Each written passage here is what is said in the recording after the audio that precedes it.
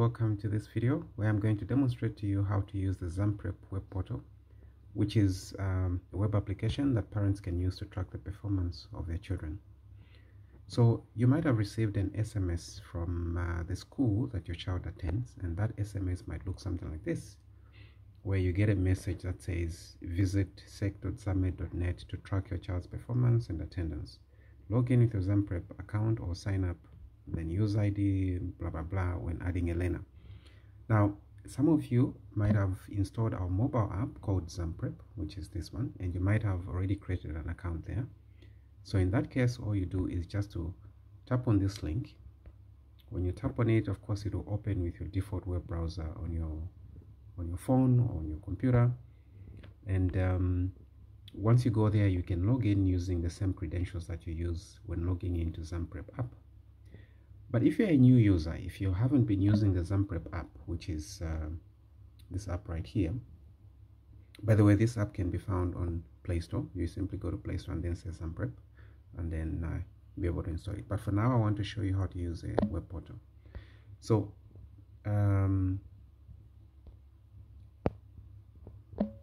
this is actually here. So if you're a new user, you just need to go to where it says create account, which is this part here, create account, and then you can put in your email address and put in your own password there, and then you follow the instructions. So let me just quickly show you how that works.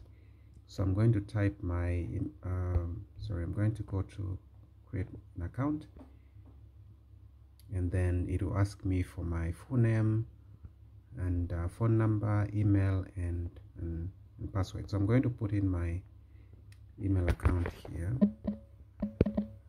which is that. Sorry, on the full name, I'm going to put a name here, a name there, not my email. So I can just say GTS user, and then I'll put in a phone number, and I can put an email here. I think which is gonna be that. After typing my password, I'm now supposed to enter these characters that I put here. So you're supposed to enter these characters exactly as they appear in this text box here. So this is I think J, and then we have 77Q7. Of course, if it tells us that the characters are wrong, then we just have to re-enter. So I'll say create account.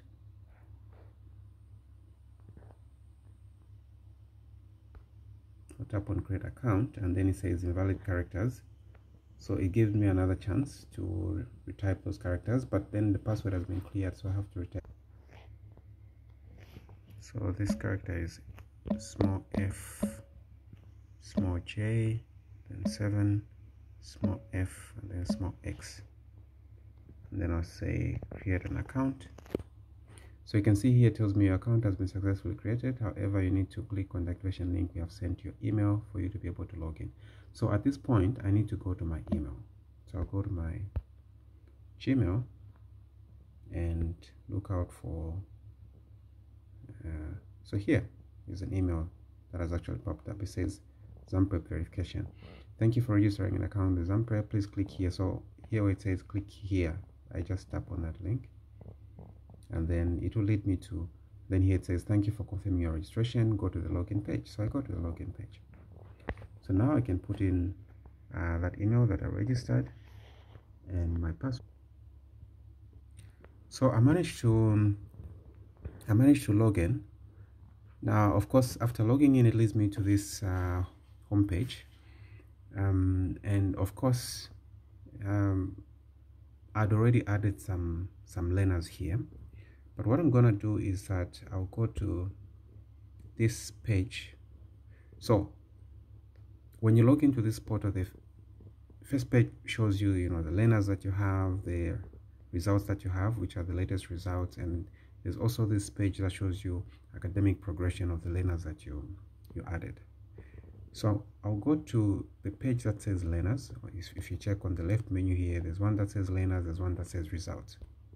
So I'll go to learners, and what I want to do is to remove these learners so that I can show you how to add learners. So I'll scroll down, scroll all the way to the bottom. You can see where it says select learner to delete. So I'll select that one and I'll delete, and then I'll also select the other one and say delete. So if I go to my home page, if I go to the dashboard, you see there, you get a message that says, please add at least one learner to get started. Click on learners below or use the menu on the left. So I don't have any learners here and no results. Now, if you go back to that message that you got, that SMS that you received from your school, there's this part here that says use ID, and then in my case, there's an ID that has been given there. So I'm going to get this ID and use it to add my learner. So when I get to the system and I go to this portal, if you tap on your menu and then you go to learners, you see here there's where it says view or add learners. So I'll tap on view or add learners. So in this text box that says enter PPID, that's where I'm going to type that number that I got, which was this one. I'll say get learner, and when I do that, it will actually add the learner here. This is a learner that I've gotten. And if you go to your home page, if you go to dashboard again, now you see that there's actually one learner, so it shows the name of the learner. Now, in case you have more than one child, you can still go back to learners, view or add learners, and then you type, let's say the next one, 2325591, and then I say get learner. Then again, need to add the second learner. So this will be the children that I have received. I mean, whose IDs that I received.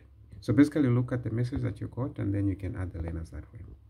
Now, after you added the learners, you can then view the results. Of course, there are other things that you might be able to see here. If you go to the dashboard, you can immediately track the academic performance, for example, the progression. So this one shows you the average scores that each child got in each term, like 2022 term 1, 2022 term 3, 2023 term 2. You're able to see those results there. And here, of course, it shows you the results that are there, the latest results that you have in the system. So if I want to view more results, you go to the part that says results. And you can see here in this menu, you have where it says you have the simplified view, you have a detailed report card, you have subject ranking, and you have track performance. So I'm going to start with the simplified view, and I'll tap here where it says simplified view. And from here, I can select the learner. So let me pick the first child. And then for the terms, let's say I want to view 2023 term 2, and then I say view. So of course here I get a message that says that this child has no active ZamPrep subscription. You can only view all results excluding for the current and previous term. Now, this service, of course, comes with a subscription, and I'm going to show you later how that happens. But you're able to view past results. For example, this is for 2023 term 2. I'm able to see that.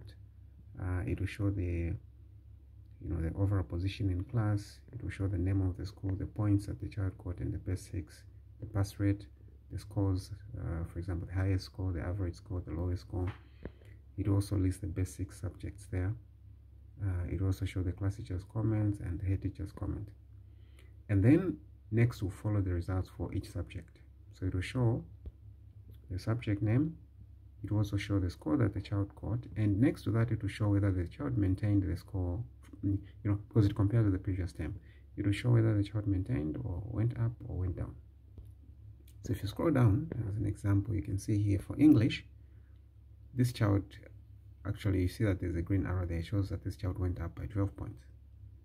That means in the previous term they got 88 out of 100. And then the other thing that it shows you is what was the class average and what was the grade average, what is the child's position in class, and what is the child's position in grade. The same thing is shown for all the other subjects there. So this is what is known as the simplified view. In fact, you're able to print this out if you need to print out. I think from on the phone, when you do that, it might produce like a PDF. So you actually get this in PDF form. This will be your report. So getting back to the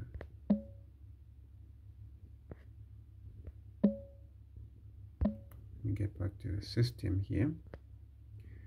So if I go back to the main menu, results, and now the next one that I want to show you is the detailed report card. So if you click on the detailed report card,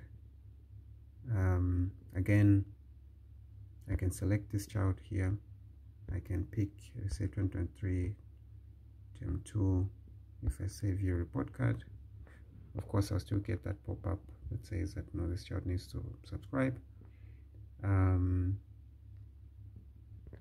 But if you scroll down here, you actually be able to see a full report card. You see a full report card that shows the name of the school and their contact details, the name of the pupil, the term there and the year for each subject, what was the end term score, what was the final score, the class average, what was the grade average, position in class, position in grade, and then there are all these comments, the standards and the comments from the teachers. You'll be able to see the list of the best 6 subjects, the points in 6, the subjects recorded, subjects passed, all these different details here. Then it also even show you the different assessments for that particular term. So if there's more than one assessment, for example, there was end of term, mid-term, or test 1, test 2, you'll be able to see all these different assessments here. And you're also able to print out this. Now, I'm demonstrating this from a phone, but you can actually view this on your computer. You basically go to the same link, which is sec.zame.net, and log in using the same details. You're able to see all this. Then, apart from the detailed report card, you're also able to analyze the subject ranking of your child. If I pick again the same child, let's look at his performance at primary. Now, you can choose which subjects you want, you're interested in. But let's say we want to view the rankings for all the subjects. I just save your report, and you can see here it will show me how the child was performing in each term. Like, what number was he in his class? This one here is the ranking for the grade. Now, of course, in this case, there's only one. I think this child was in grade 3 here. There's only one grade 3 class. So the position in class and position in grade are the same. If I'm only interested in looking at his ranking in mathematics and integrated science, I can pick these two and then say view report. And then I can actually see here, the blue line there is mathematics and the red one is integrated science. So you can see that for integrated science has been passing number, it's been ranking first in every term here. 2022 term 1, 2022 term 3, 2023 term 2. He's been ranking first. Whereas in math, in 2022 term 1, he was number 1. But at some point in 2022 term 2, he was actually number 4. So he did badly in mathematics. Now, here you're seeing this sort of constricted, I would say constricted graph because it's a phone. But if you want to have a better view, you can either put your phone in landscape, maybe like that. Put it in landscape, or you can view this on a computer, right? And then you have a better view. So this was the subject ranking. The last report that I want to show you is tracking performance. So if I pick the same child and I say I want to look at his performance at primary section, and again, let's say especially for the part of the subjects I'm interested, maybe now I want to compare his performance in English, Chinyanja, and literacy in languages, and then I say view report. So now this only applies for this report that shows the performance per term for all subjects, right? It only applies here, not for all reports. So the first one that you're going to get is his average scores across all terms per subject. So this is showing you, in fact, if I say show the labels as well, this is going to show you his performance. Let me put it in landscape so that again, yeah, it will show you his average scores across all subjects for all the terms that he has ever taken this. And then if you go to the next chart there, let me remove the labels.